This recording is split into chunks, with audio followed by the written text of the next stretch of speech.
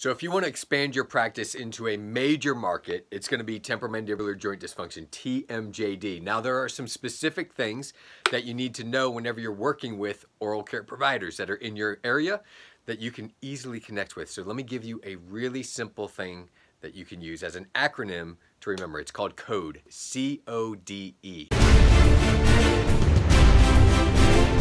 CODE, C-O is going to stand for co-managed care. Now here's the thing.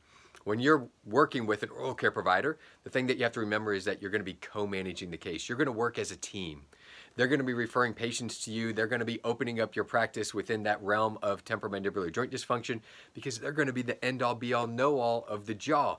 But they're going to refer to you because you're going to educate them if you follow the process that we're going to show you. Now, D is an incredibly important part. It's the dysfunction. When you're talking with oral care providers, you've got to make sure that you let them know about the dysfunctional aspect that you're going to take care of. A lot of times when we're talking to people, they just say, oh, I've got TMJ, I've got TMJ.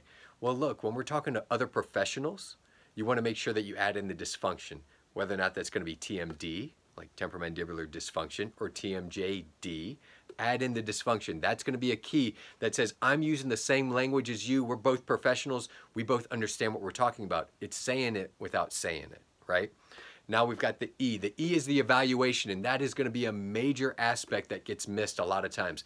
Far too often, we don't have objective measures that we use and objective findings that we can use in order to show this is where the patient started and this is where the patient currently is now, and this is where we got the patient as we're working together and we're co-managing the care because we're addressing the D, the dysfunction, right? The code.